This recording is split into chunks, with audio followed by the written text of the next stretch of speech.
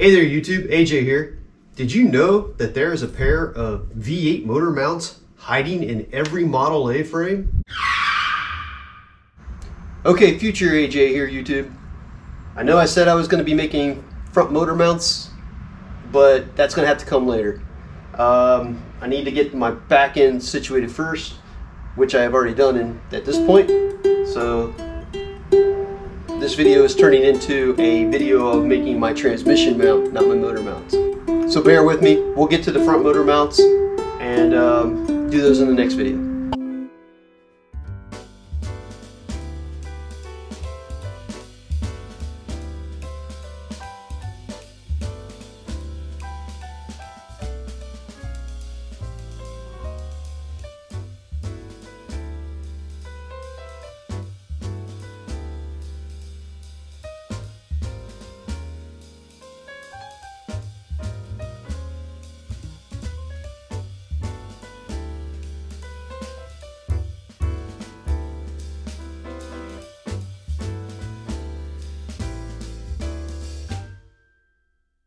Okay, so I learned a lot there. Wow. Number one, the frame does not roll backwards very well without a tie rod. That was miserable. Number two, I need to learn to do basic math better, because I should have had my hoist on the half-ton setting. I had it on the 3/4 ton, thinking this was 750 pounds, which is 3/4 of 1,000. And I totally forgot, or totally just spaced, and a ton is 2,000 pounds, so 1,000, I could have put this on a half ton and still been good. That way I had more distance. I don't know if you could see it in the time lapse, but I let the engine down really hard and it caught on the cross member on the pulley. I hope I didn't damage anything. We'll see. So looking at this, our engine mount is further back than I anticipated.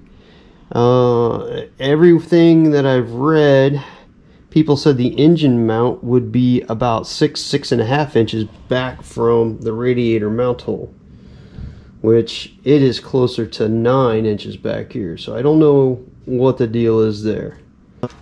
I'm going to need to trim this off through here. I think I'll start just by cutting down through here and see how that goes. If I have to, I'll trim more. I want to try to leave as much as I can for strength. At the back end right now, my transmission mount, I think it's pretty close to where I need it. It's kind of hard to tell with the motor tilted. So if we take, there's a little recess in here to where this fits in. Anyway,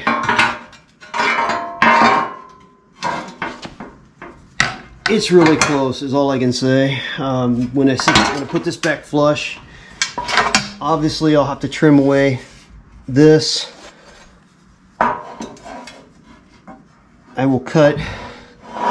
I'll take this and cut this off square and neat and make it symmetrical on both sides.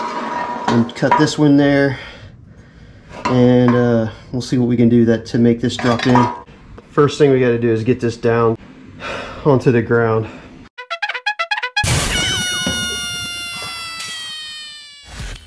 Alright, so yesterday all I really got accomplished was getting this motor in here, and then a lot of thinking on how am I going to do this.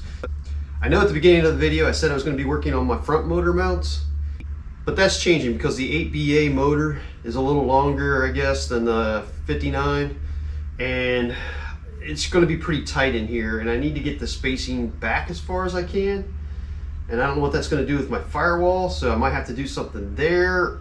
I think in the short term I might have to rework all this, but I think what I'm going to do is start on my rear mount for my transmission, and then after I get that done, come and work my front motor mounts, get it all together. And I might have to rework all of that, but if my front motor mounts are as far back as I can get them, And if I have to move everything forward later, at least I can still cut those down and make them fit nice and tight, because the frame tapers towards the front. It gets more narrow towards the front. And the rear transmission mount, for right now, I'm just going to make it bolt in, and I might do that for the front too. I don't know. I won't weld anything solid until after I determine if the motor is going to be where I want it in relationship to my cow later on. So, but for now, so we can get moving, I did get the motor on the floor all cribbed up here to where I can move the frame back and forth around it. It's pretty much centered. It's more centered in the front, not quite on the tail. Well, I'm not worried about that right now, but I've got it to where I can work with it. One thing I wish I had done was I wish I had gone ahead and clearanced my front cross member, because I kind of knew I was going to have to do it, and yeah, I did. It made a pain. You can see I removed the fan. That was a surprise to me. I did not know these fans had an oiling system in them, so when I took the fan blade off, oil started pouring out everywhere. So that was a new thing for me. I didn't know that, and one of my spacers that goes in between here that holds the oil is broke, so I don't know if I can replace that or not. So who knows what I got going on that thing. We'll get to that later. I did take off the generator too, just to give myself some more room. I'm not using the Ford generator. Eventually I'll be changing this to a dual intake manifold, and I'm going to be using my 59 Sprite generator with mechanical tack drive to drive my mechanical tack. All that's to come. All that's a long way of saying this video is now becoming just making my rear transmission mount. Then we'll do a separate video on the front motor mounts. And so we're going to start that by trim off a minimum amount of this flange here on the back, on the cross member in the middle, so we can start fitting this. And then we're going to trim away this front cross member as well, so we can get as much room to work with up here. I'm just going to rough cut that for now, because it's going to be hard with all the motor in the way to get a nice smooth arc the way I'm going to want it. So I'll have to fix that later once I take the motor out. So, but it'll be fine for now. And then the other thing I'm going to do is my 46 truck transmission mount that I'm going to use, or that I'm going to try to use. I'm going to go ahead and square this flame cut off here, and then I'm going to make a matching cut on this side, so I can, this is kind of in the way of working with it, but that's how we're going to start.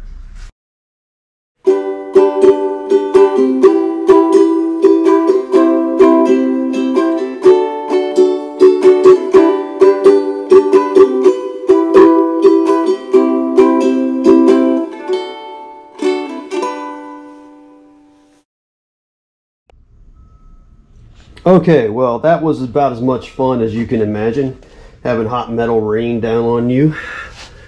So I should have listened to my gut and clearance this from the beginning. But anyway, we've got that clearance. We can now roll back further. We have room there. We have cut the flange off of our cross member there to give us where we're going to mount our drop bracket for the transmission. Like I said, I just rough cut this out. It's still way too big. It's going to get smaller. Well, this is going to get smaller. This opening here will probably get bigger. So that's where we're at right now. Our next step is to figure out how we want to make our drop bracket down to hold this piece and start cutting that to size.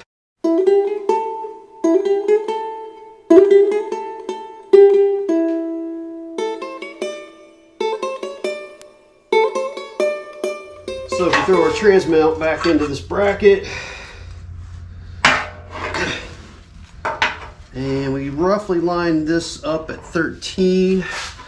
I know you can't see it, but I marked my center line on my cross member here, and then I measured out 5 inches, 6 inches, 7 inches, just to give me a scale to work with on my cross member. So if I roughly hold this in at the 13-inch mark, or the 6.5 on the cross member itself. Okay. Everything looks like it's pretty well lined up. and my height is where I want it, so I think we're good. Okay, so one other thing I did while I was out there, I don't know if you can tell it or not, but from here to here is 13 inches. From here to here is a ½ inch less on each side, so that should be 12 inches. And I did that so my bracket I'll make will have just a slight angle to it. And then once I make it, I think I'm probably even going to round it as well to try to make it look a little better under here. I think I'll try to come down to about this point here and then just curve it in. But I'll do that after I get the first part of it made here. So we're good here. Our next thing we need to do is to make our drops that are going to hold this in the correct position, which would basically be, well, I guess I could cut this gap a little better. Anyway, basically it's going to be in that position there. So that's, I guess, the next thing I'm going to do. I'm going to cut this gap a little wider, and then I need to make my drop brackets for this. So to get my drop brackets, though, I need to figure out roughly how long of steel I need. 9 inches on that side, roughly. Should be the same over here, but I just want to measure it in 2 places just to make sure I got it about right. All right, this is showing more like 9.5. So I'm just going to go ahead and cut my 2 pieces of steel at 9.5, and then we'll start working with it from there.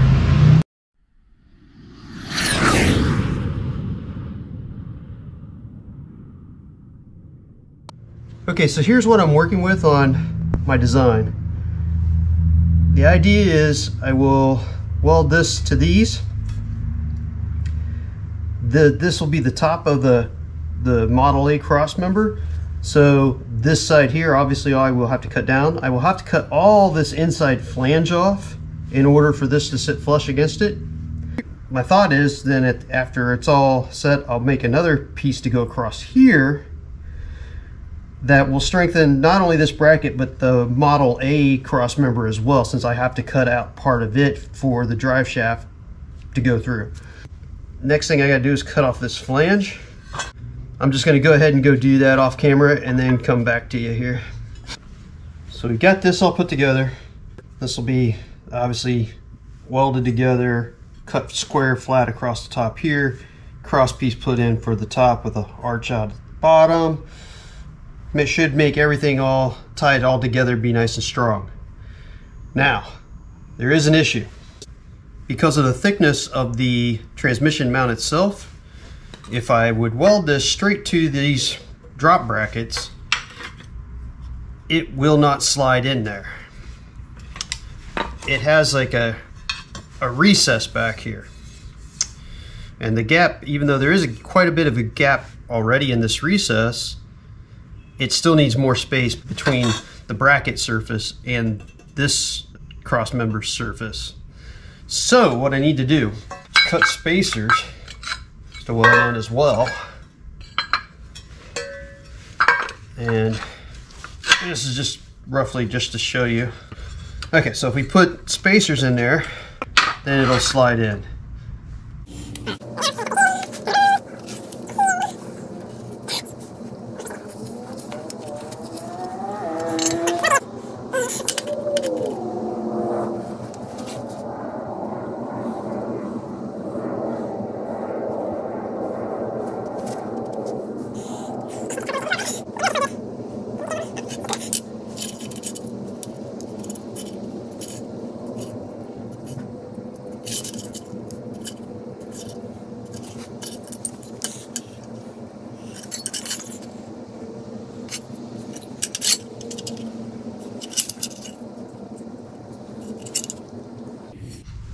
I think that'll work. Okay, let's see how we did. We have our bracket. We have our spacer. This goes in here, if everything lines up correctly. The bracket all fits. That slides in nicely. So I think we're ready to start tacking some stuff together. I'm going to start by welding this piece to the spacer bracket in the middle, because there's a hole here in this piece that I'm going to put a little rosette weld in there to hold it to the spacer bracket. Then I will weld the spacer bracket to this, and once I have that welded together, I will weld this and the spacer bracket to these.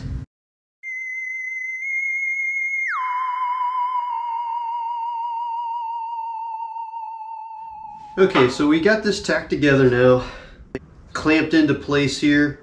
I need to cut this little angle off here on both sides so it'll be flat on the top. And I think I'm going to make a piece to go across here and fill in this gap and weld to the top of it. I'm not happy with the looks of it down here, but for now, as long as it gets the engine in the right place, I'm fine. I can always come back and like cut this here and bring a U piece around to make it look prettier and not so ugly down there. And then also increase my ground clearance. For now it's fine. So now what I got to go ahead and do is cut this, make this piece, and just weld it all together. And then hopefully we can get the tail end of this up onto the mount.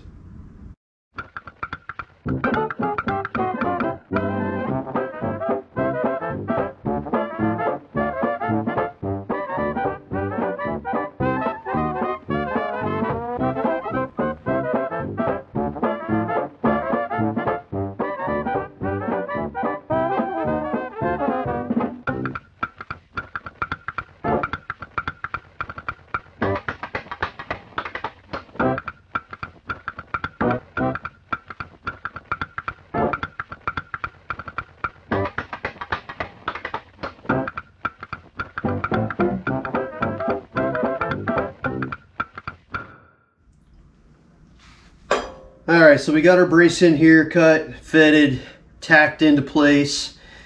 Got it all clamped in. Everything seems to be in place the way I was envisioning. At this point, I know it's ugly. Yeah, it's ugly. It's big and clunky and ugly. Well, maybe later we can get this to look a little better. At this point, I'm not going to worry about that. I might, if nothing else, like kind of round off these tabs to make that look a little better in here before I'm all done. But for now, this is going to be what it is, at least to let me get the motor put in and get my front motor mounts figured out. And then we'll go from there. I'm going to go ahead and finish welding this together. And I'm not going to make you watch that because it's going to take me a long time. I am not a good welder yet. It's not that I can't make good welds, it's just I'm inconsistent, and so I have to spend a lot of time grinding and redoing. So I got to get more consistent with my welds. I'll draw a really nice bead and be real pleased with myself, and then the next one's shit. So anyway, we'll get back to welding this thing, and we'll catch you when it's all done welded up. Okay, so after a lot of welding and a lot of grinding, I've got this thing pretty much welded up. We're going to go ahead with it as planned at this point. I've got it clamped into place on my center line. I'm going to go ahead and drill a pilot hole in this one hole. So the piece of steel that I used for this top part had a hole in it, so I strategically placed that hole in the center so I'd be able to use it as a guide. And now we're going to drill a pilot hole in that.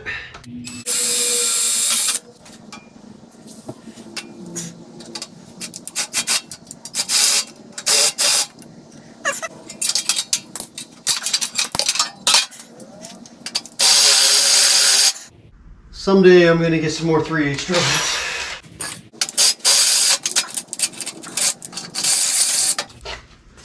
Okay, so we got our hole in the center, we got our hole here to match it up. Now I need to, on the back side, I marked the openings here so I wouldn't drill into them, or maybe I do want to use that one. Maybe I should put 1, 2, 3. No, 1, 2, 3, 4, 5. I think I'll just do that. I think I'll drill one here, here, matching on this side, and then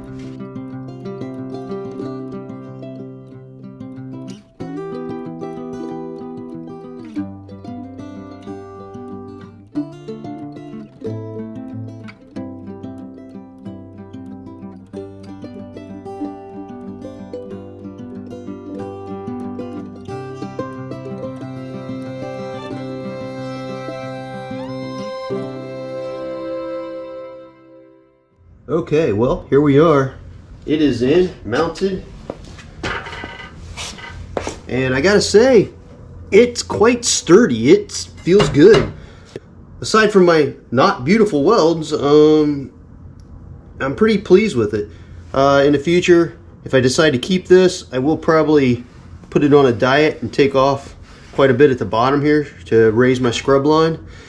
But we won't have to worry about that until I blow the car apart and go to do all the final welding on the frame and everything. So that's good. You might be thinking now, well, get to it. Lift the motor up, put the transmission into the mount, and get marking out the fronts. Yes, but no. I got one more thing I need to do. So remember this piece here? This is the flange that went from this side to this side. Well, that actually added a lot of strength to the cross member, and we removed a lot of that strength. And there's one on the back side as well, and that one's probably going to have to get cut out for clearancing for the drive shaft as well. I don't know yet for a fact, but I think we're going to have to. So taking all that strength out of the middle, yeah, this adds some of it back, especially this top plate I put in here, but taking all that strength out of the middle, I still want to add some more strength back into it. So what I'm going to do is put boxing plates here and here.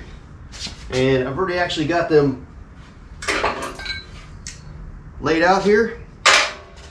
And fortunately, they were already just about the perfect size, just a smidge oversized, but I'm not going to worry about that. And if I decide that's a problem, I can grind it off later, but I'm not going to worry about it right now. So what I need to do is drill 4 holes in here, 4 holes in that one, and then the matching holes in the cross member itself, and bolt these in before I want to put any weight on here. So I'm going to do that now.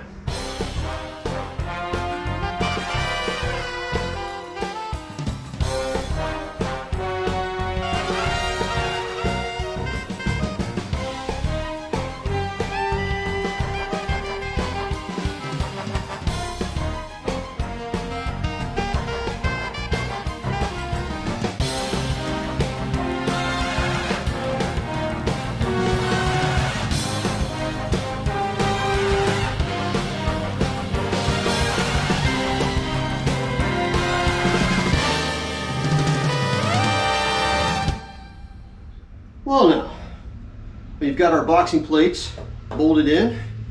Not the final hardware because I didn't have hardened nuts, but so we'll have to fix that later. I fix a lot of things later if you haven't noticed. We've got the real bolts to bolt the transmission to the motor mount, but I don't have nuts for those. I've got them here to just drop in place as holders. I've already bolted the motor mount loosely to the mount in the frame. I kind of think it's going to be the best way to line this up, and then just drop these in to pin it, and then I can replace it with, I got a couple other bolts here that I can bolt it together to where it'll hold the back end together. I got 2 options of bolts here. Hopefully one of them will work. But these are just to drop in real quick and pin it in place, and then I can do that. So next thing now is to watch me struggle lifting this engine and trying to get it lined up back here.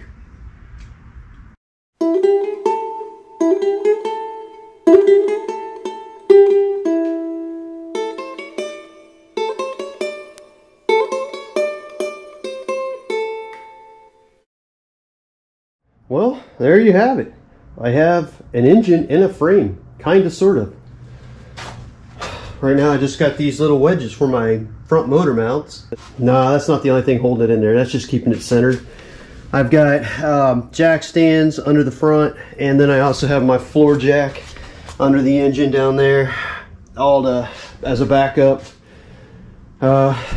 surprisingly, getting the transmission mounted into the motor plate was not all that difficult. It was actually surprisingly easy, knock on wood, and gratifying. You know, all that work it went in that easy.